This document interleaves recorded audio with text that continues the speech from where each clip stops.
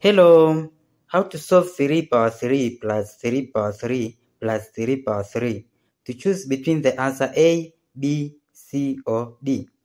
So from A, 9 power 3, this was from equal to base is 9, which is 3 plus 3 plus 3 bracket power of 3. So the sum of base 3 plus 3 plus 3 is equal to 9 power 3, which this is wrong.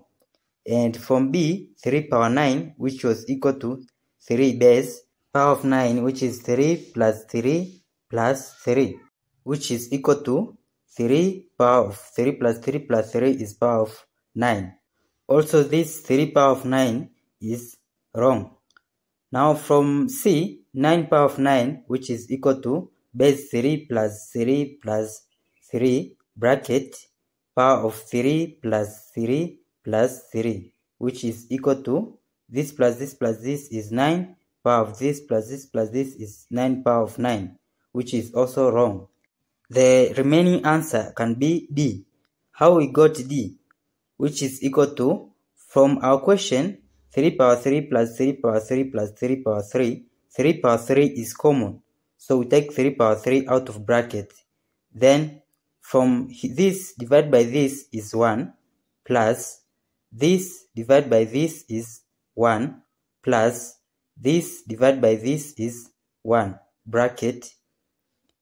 So this is equal to 3 power of 3 times this plus this plus this is 3. So this is same as 3 power of 1. Whereas we will apply exponential rule, a power of m times a power of n is equal to a power of m plus n. So it will be equal to 3 power of, here addition of powers.